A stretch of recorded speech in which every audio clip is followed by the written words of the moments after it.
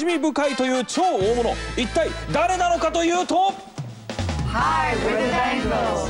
Happy anniversary to Hanamaru Market. Congratulations. その正体はビートルズマニアの女の子4人で結成されたバングルス。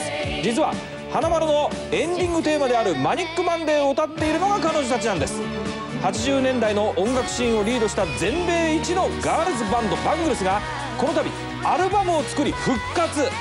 花丸1700回のぴったりのタイミングで日本にやってきたのです。 I made many phone calls and wanted to see if the other girls would want to be in a band again. And it took a few years. そんな彼女たちの中にはお休みの中にお母さんになった方も。 I have a boy who's almost 6 years old, just one boy, and he loves it. He loves the fact that he can turn on TV and see Mom on the TV. You know, he thinks it's very cool to see Mom playing drums and playing guitar. He likes it.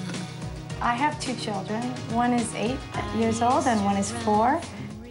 そんなバングルスから花丸1700回に寄せて特別にこんなプレゼントをいただきました。 6 o'clock already, I was just in the middle of a dream.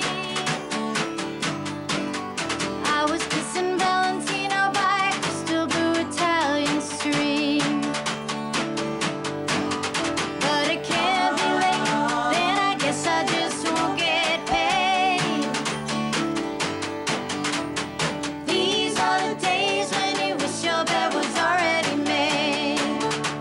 It's just another manic Monday. Wish it was Sunday, 'cause that's my fun day.